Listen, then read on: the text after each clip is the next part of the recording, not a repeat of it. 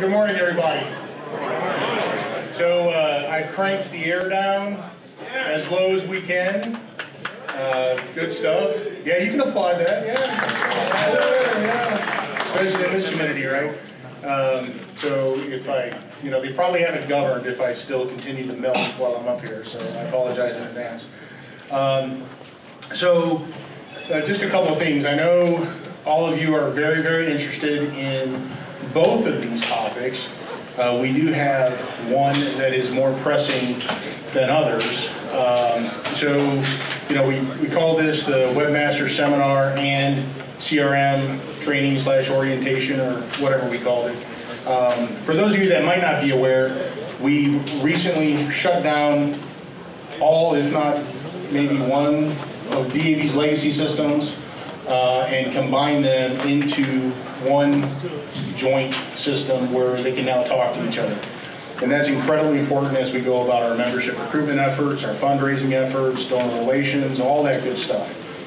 We need to know who our constituents are and how to talk to them. And this is going to really transform how we engage in our business over the next few decades. So this is really a generational transformation that we're in the midst of going through. So we truly appreciate all of your patience and support as we do this. From my standpoint, I know that many of you have been interested in where are the reports, the membership reports, PopSum, the standings, all that good stuff. They are coming. I know I've been saying that for a minute. We just had the CNA folks out to headquarters, and I was promising it that was just over the horizon at that point. But technology is a fickle dance partner, right? So, we're also having to overcome challenges of taking data, some of which was from our mainframes 35, 40 years ago, and plugging it all into this system. As an example of the difficulties that we're having to overcome, I discovered when we did our data conversion that once we started combining our data with fundraising, donor relations, and the other groups, that we lost 50,000 members that I didn't know had passed. So that's a good thing from the standpoint of keeping our rolls up to date, but certainly, we need all that information so we can be effective moving forward. So having said all that, Heather Kohlmeyer is the membership department's business analyst. She does a terrific job helping me analyze all the data that we have to take in and hopefully spit back out in an accurate manner.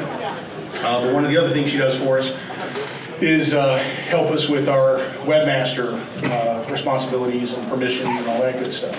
So she is posted down in registration. So you can set some time with her aside, and she can get you squared away if you have access issues.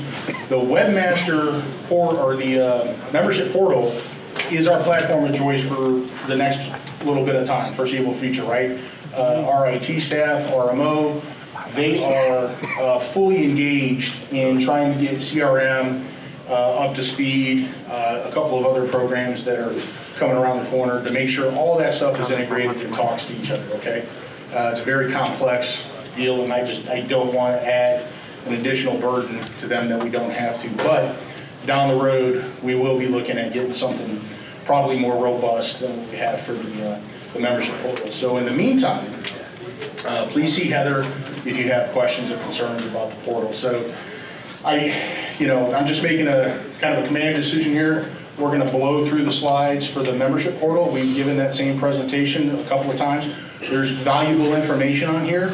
It'll be uploaded on the on DAV.org. So please feel free to go get it. Or where I live, dwells@dav.org. Right? That's my email address, dwells@dav.org, and that's the number to my desk. I'm happy to have you give me a call or shoot me an email, and I can get you squared away. So again, just going to go ahead and blow through this part of the agenda with your all's permission, since we're going to have Heather here as a resource until next Tuesday morning.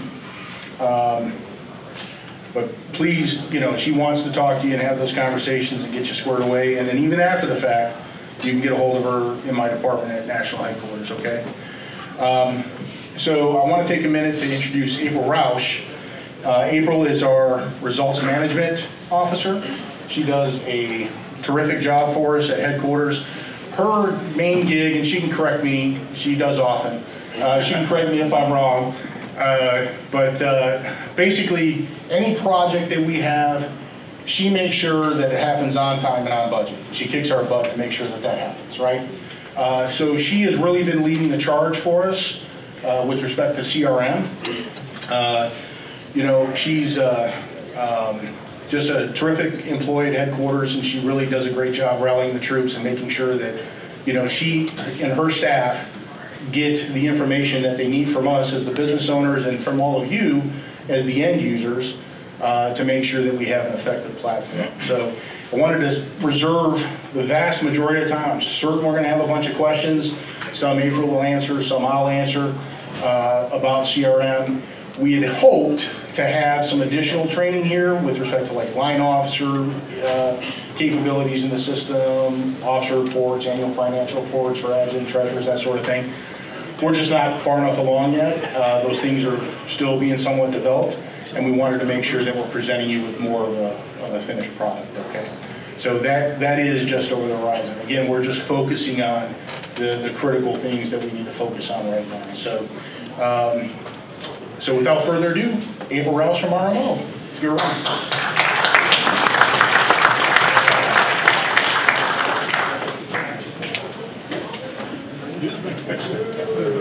You in trouble now.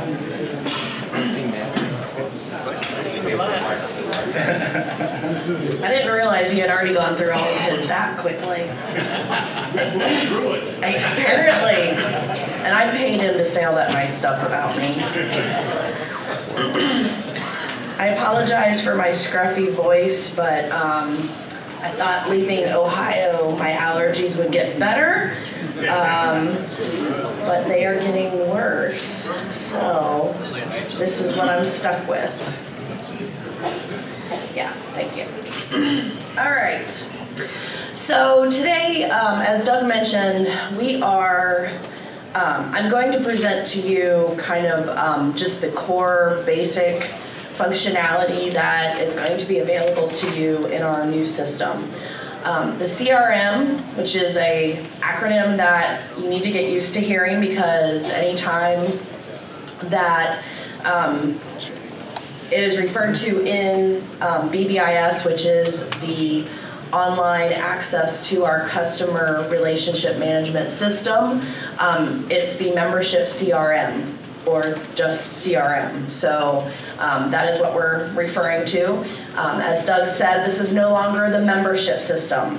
This is the donor relations, voluntary services, employment services, membership. It's the everything system. And so, yes. One thing, when you do all these acronyms, for those of us who don't know what they are, at least give it to us one time what they are. Right, the Customer Relationship Management System, CRM. This allows us to serve you better. If you call up and you talk to somebody in voluntary services now, they will know immediately that you're also a member. They will know if you're a donor. Are you a monthly donor? Have you donated once? Did you do the 5K? Things like that. We will have a more holistic view of you as a person so that we can better serve you in the future. All right, so today we are going to focus on our core principles, and that is including how we access the system and basic functionality. I'm also at the end going to give a peek to the additional functionality that will be available in the future. Initially, we will be giving access to department and national leadership only. And then once we kind of use them as user test subjects, for lack of a better word, and make sure that we've worked out all the kinks, we will then open it up to all members to be able to access the system.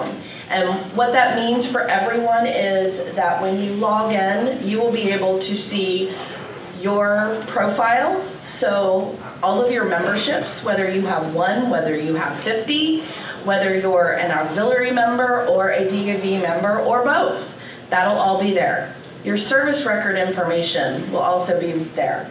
And you can do things like order a new membership card if you need a new one because you've lost or your card was stolen or it got damaged, things like that. All right, so we're going to start with logging in. For the department and national leaders, you will be given a username and a password to access the CRM. And this is what the screen will look like when you log in. If you are on a shared computer, please do not check the remember login field because then if somebody else comes along, they'll be able to get in and they would access your record for themselves. If you cannot remember your password, we have set it up so that you can reset your password yourself, just like all other websites. Yes, you no longer. And the membership specialist and Doug's team say yay too. You will be able to click on Forgot Password, and with your email address, which is your login ID, you will be able to go through the steps to reset your password yourself. Once you add your email address and click submit, you will receive instructions in an email of how to reset your password yourself. All right, next I'm going to show you an overview of the navigation of the site itself. After you log in, which please note that when you go to DAV.org and go to the members only section of DAV.org, you will still be entering your member number and logging in as you have every day up till today. Then once you're in that area, you will click on the CRM access and use your username and password, your email address and your password to get into the CRM itself. So it is a dual login process. Once you log into the main CRM page, you can access all the functions that are in the application. We're going to start with the profile. You will click on the member profile button, and you will see here this is an example of a member profile, and this is somebody who actually has 2 different DAV memberships. And I know that you probably can't see it really well on these screens, but each membership is a different color. So the first membership will be white background, the second membership starts with the gray, and then if you had a third, it would be white and then gray again after that. Obviously, we picked one that only had 2 so that you didn't have to scroll. The next button down is the full service record. And this is where you can enter information about where you served, when you served, any awards you may have received, and the different things that qualify you to be a DAV member. If you notice that something is missing or is incorrect about your service record, you will have the ability to change it yourself. You can click on Add, the Add button to add any information that's missing, or the Edit button to to edit anything that exists that is incomplete or wrong. You will have to, for the service record, there are so many different options, different things that you can modify or add. You may have to scroll down to get through all of them, so just be aware of that. If you start updating something and decide that you've made a mistake, you can always hit cancel, and it will just go back to the way it was when you clicked in it to begin with. For every screen that you go to within the system, there's always at the top a back button, and that will always take you back to this original CRM screen. The next item is deceasing, the deceased record or deceased notification. Obviously, this is not going to be your deceased record because, well, you know,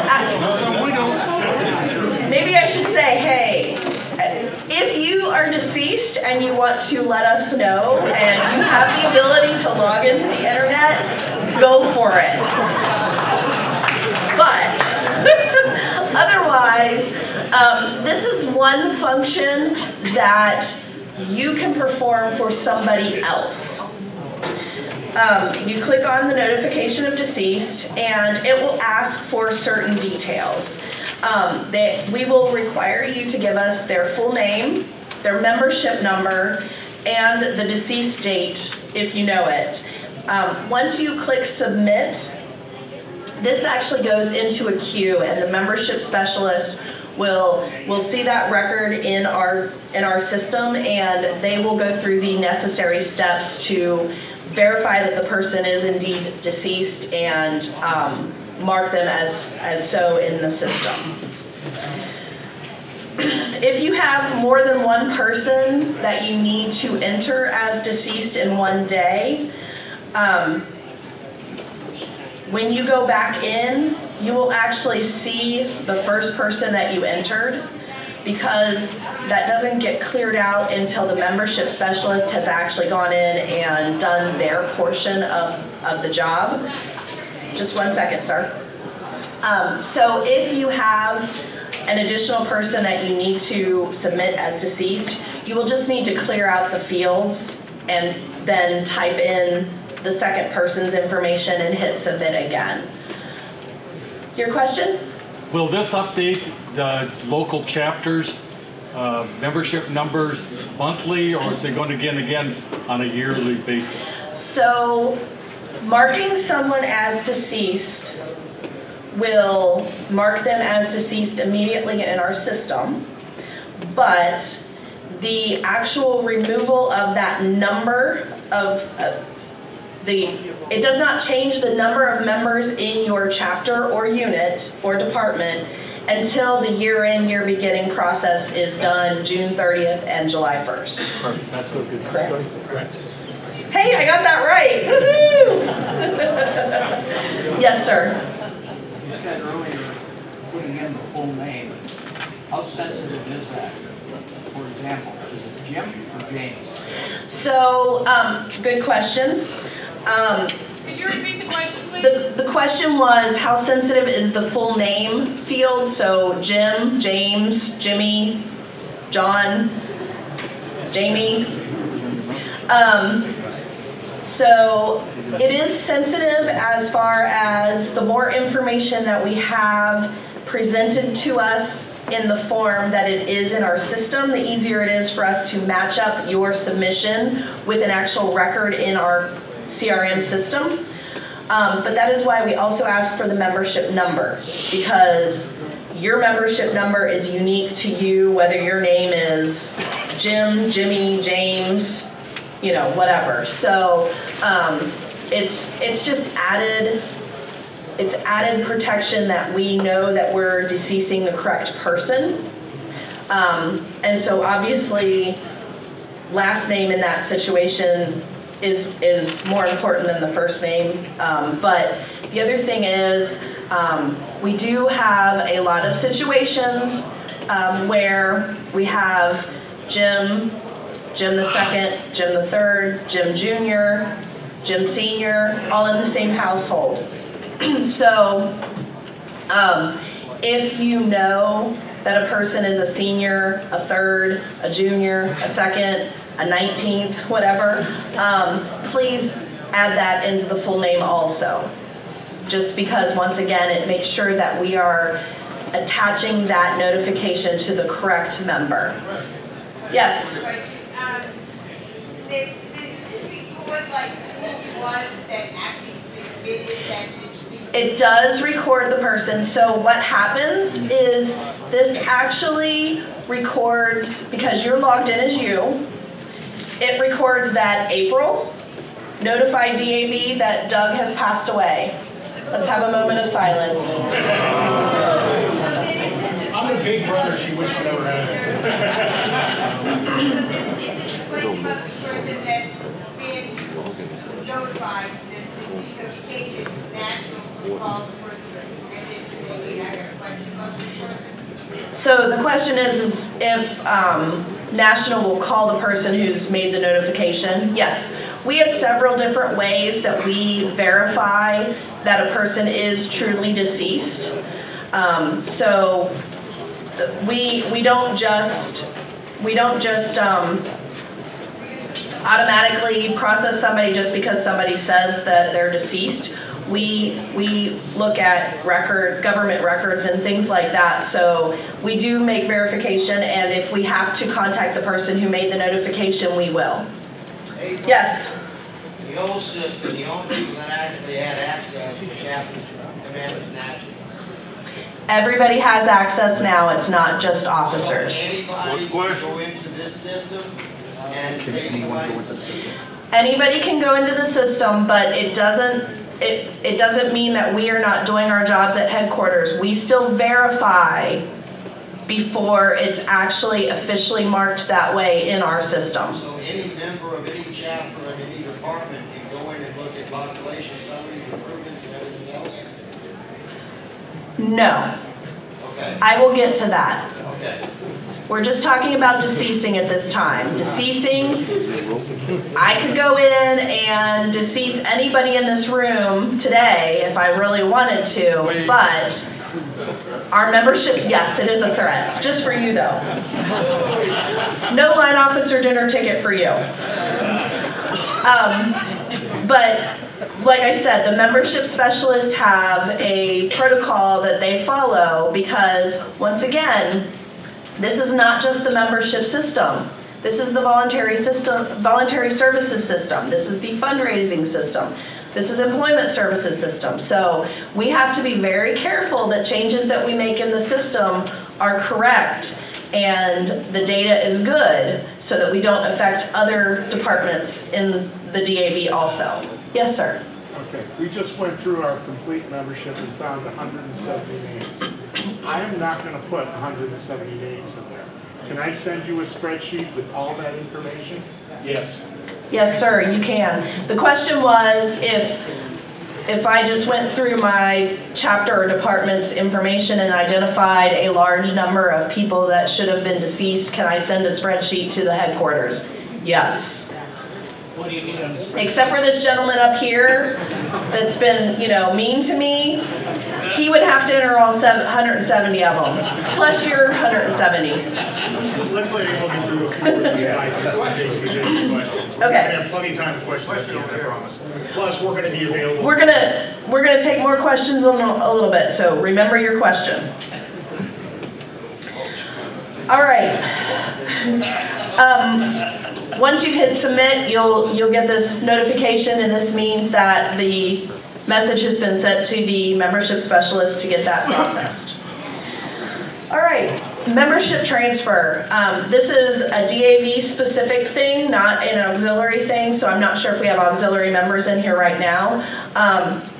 Their membership transfer process is different, so plug your ears if you're auxiliary. For DAV, this process hasn't changed. This link will take you to the form that you know and love today. And the process still hasn't changed also, where you can either enter the information into the website and then print it off to get the signatures and mail it in, or you print it off, you handwrite everything in and mail it in. But the bottom line is this still needs a ink signature and physically mailed into headquarters. Or scan it and email it. Sorry, I didn't realize that part. We like scanning and email a lot better. Save postage, save trees, save everything. And that too. All right, next. Change your username and password. This is once you've logged in, if you decide that you don't like the username and password that you currently have, you can change it. Please know that because of the forgot your password process, we suggest that your username is the email address that you have set up. It just makes the process more streamlined. If you call the membership department, they are not able to reset your password. So you have to go through this process to get it done. Excuse me, on passwords, are they required to be updated periodically? Do you need to change passwords every 3 months or something?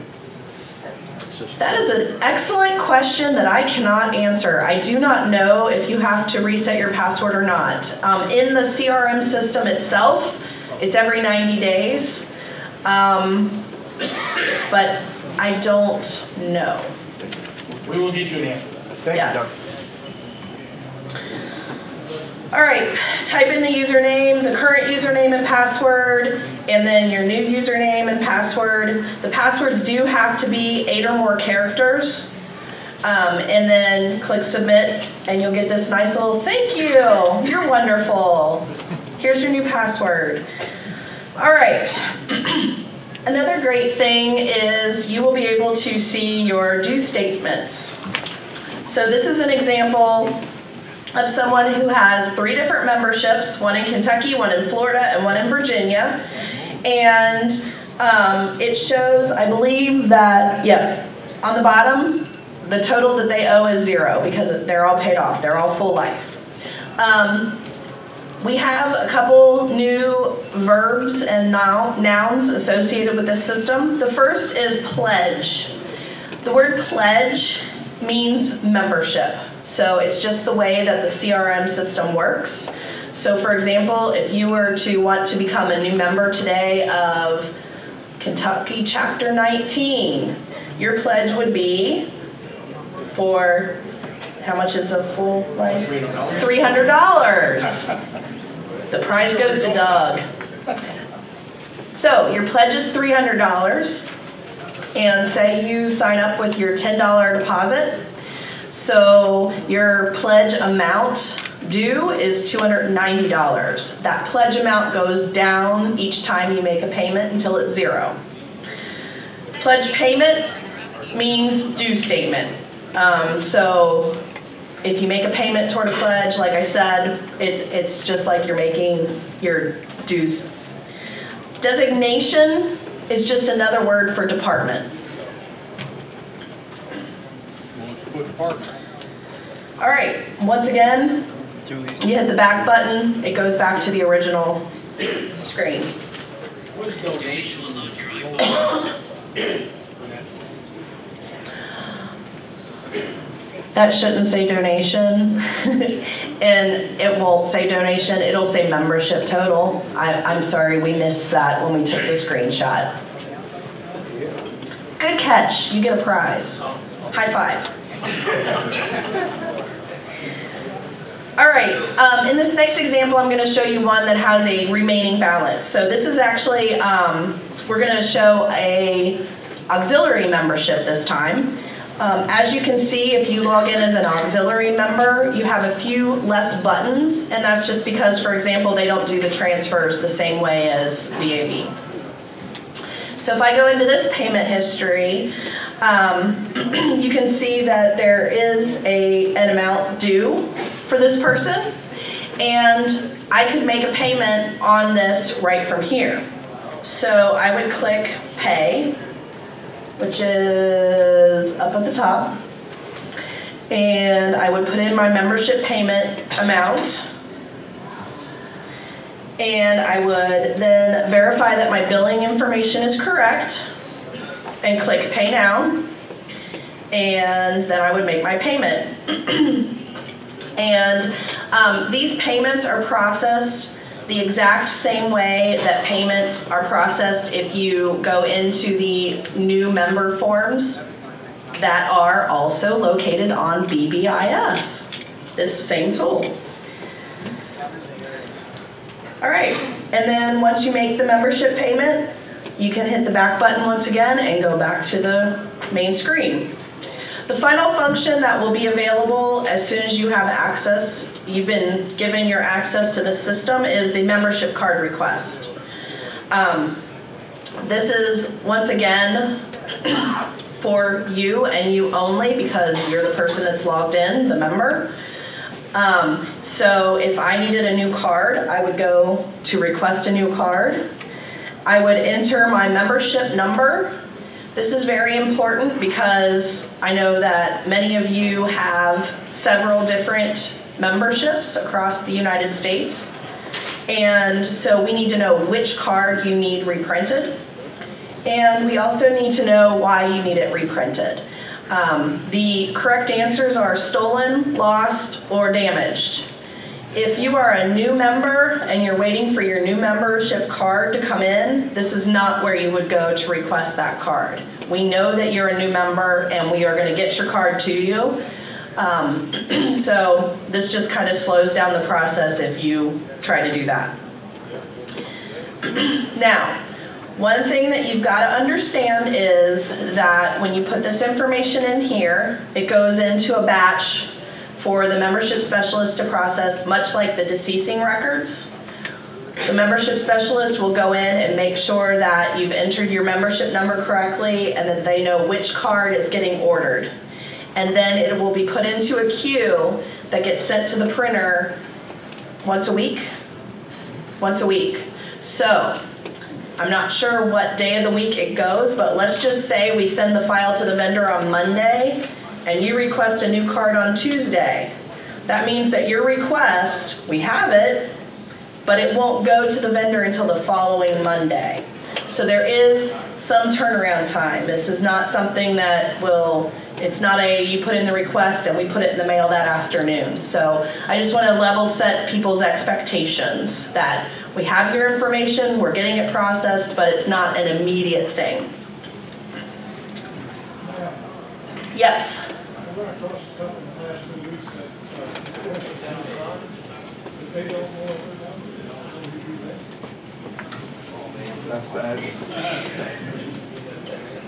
The question is if people request a card but they don't know their number, are they because they're new members?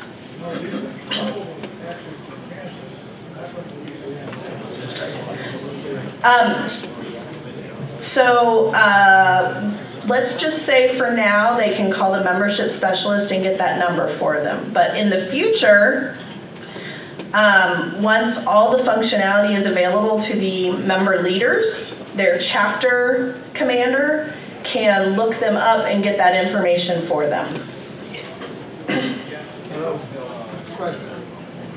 Is there going to be a name search capability?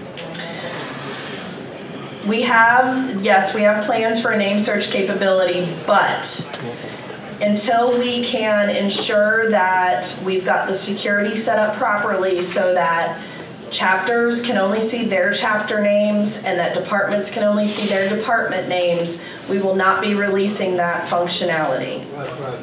Yes. All right. So, yes. You went through the process. I'm logged in, I can order myself a new card. How about if I need to order a card for another member? Okay, if you need to order a card for another member, they need to log in and order it for themselves. There is no functionality right now for you to be able to order cards for other people. That is a future thing. When you say department and chapter leadership, do you include the adjutants who are most likely going to be doing this, or is it just the commanders right now? So we have different roles that we will have set up. For example, treasurers will have access to the annual financial report, and adjutants will have access to the things that is necessary for them to have access to and appropriate, and the commanders will have access to whatever is appropriate for their level. So it will just depend on the roles. And Doug's the one that's setting those up. My team is in charge of the system and maintaining the security, but this is something that, you know, Doug defines it for us and we implement it. Yes? What if a member does not have an email address? We have a lot of senior people that sign up for membership, but they don't have an email address at all. So those people that don't have an email address will still have to do things old school, and that is calling the membership department, because anything that you can do through BBIS, the membership specialist can do with a phone call. So, for example, right now, nobody has access to reports, but the reports exist, and if you need a report, you can contact the membership specialist and they can email the report or mail the report to you that day. So we're not saying that you won't have access, but you just won't have access immediately like others. Let me get through the rest of my slides real quick and then I'll take all your questions.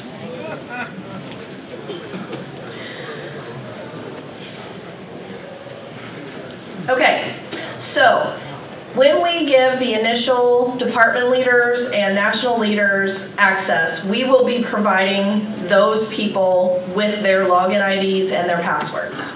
I believe, are we sending it out on Monday?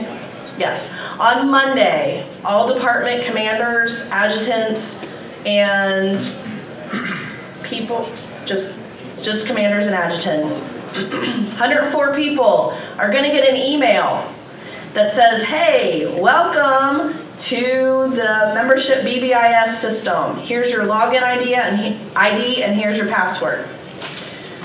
Those people will then be able to go to the login.